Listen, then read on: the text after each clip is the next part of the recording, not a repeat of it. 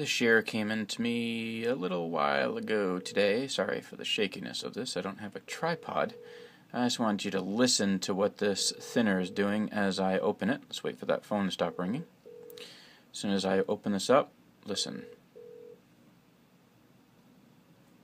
You can hear that pop right out. You can see right here that that blade is wanting to strike that first tooth.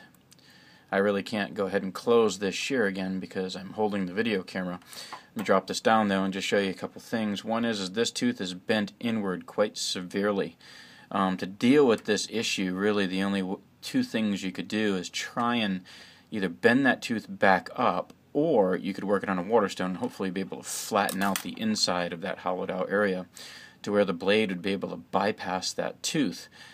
You could do a little bit of ramp in the back side as well to get the blade started, but this tooth has been pretty badly upwards. I really can't tell if you can see this. It's very evident. Ah, there you go. That's not too bad. You can see that's quite a bend that's in there. So realistically, what I'm doing with this one, this was a set of 3 scissors that was sent to me by a sharpener, and he wanted to have me sharpen them for him. I sharpened the other 2, and both of them were severely nicked, and I'll be doing an article about that in On the Edge sometime in the first either January or February, just to show the level of damage that was done on that shear. But this shear here, really, I'm just going to return this back to the sharpener.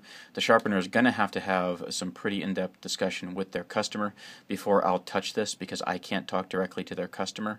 There's a chance that that tooth could break if I bend it back. There's also a chance that I could spend an exorbitant amount of time trying to sharpen the scissor and then end up with no result whatsoever. And I'm better off, really, in this case, probably selling another shear to this customer, even if it was at a reduced cost. So, just a suggestion, sometimes you have to know when to walk away. This would be a good example of when to either walk away if you can't communicate with the customer, or, for sure, make sure you have some understanding with the customer that something very bad could happen to the shear in the process of trying to sharpen it.